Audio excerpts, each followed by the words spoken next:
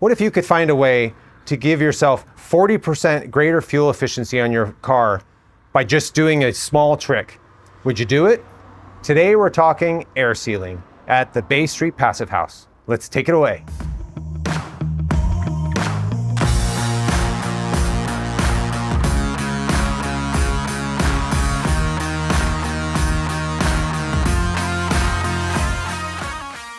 A passive house is a house that is incredibly energy efficient.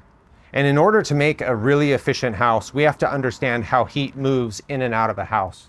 And what's really important is that 40% of energy loss in a typical house is accounted for by air infiltration and exfiltration. So air going into a house or air coming out of a house. And that air moving in and out of the insulated envelope or the outside of the house takes with it heat or brings with it heat in the summertime.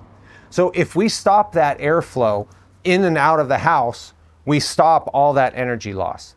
And that is the idea behind air sealing.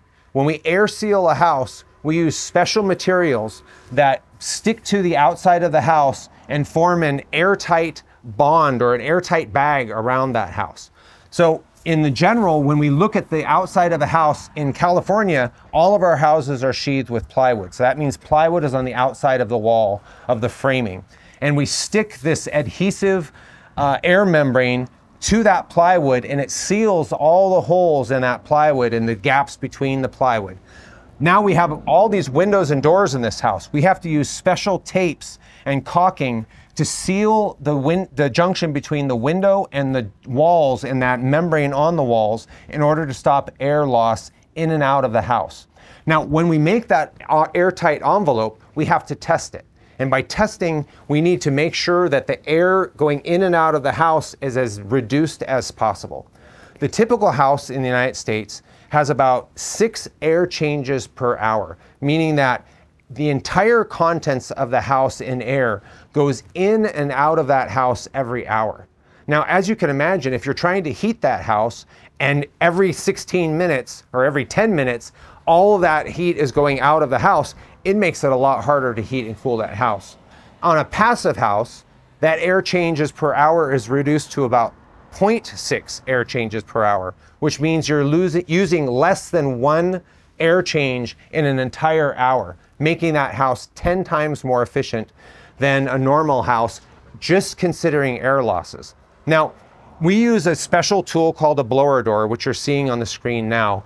And that blower door, which we'll go through in a different video, runs air through a fan into the house and then looks at the air loss from that fan.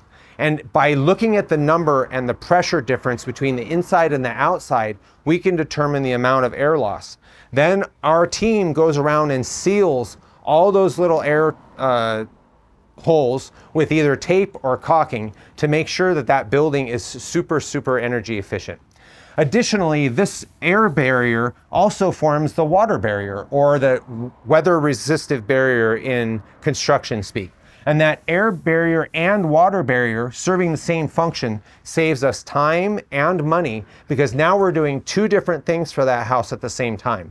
Now, this air barrier specifically is really important because the ability of this air barrier to also allow water vapor out of the house, and that ability of a material to allow water vapor to go in and out of it is called its PERM rating, P-E-R-M, and it stands for permeance. And the higher the PERM number, the more air vapor can go in and out of that building. Now, why is this important for building science? Well, if we get, say we have a plumbing leak and the inside of our walls get wet, if we have a material with a high PERM rating, that material will allow the water vapor to escape to the outside, allowing that water vapor to drain or to dry to the outside. If we had something like a saran wrap exterior coating here, that would not allow any water vapor. And that means that the water would stay in that wall and end up causing mold and mildew and other problems, including termites. So by using materials specifically designed for these applications, we're not only increasing the longevity of the house, we're making sure that that house is more energy efficient, more comfortable, costs less to maintain, and lasts longer. If you're interested in learning more about building science or following our projects, Please hit subscribe as we show you how to build a better way.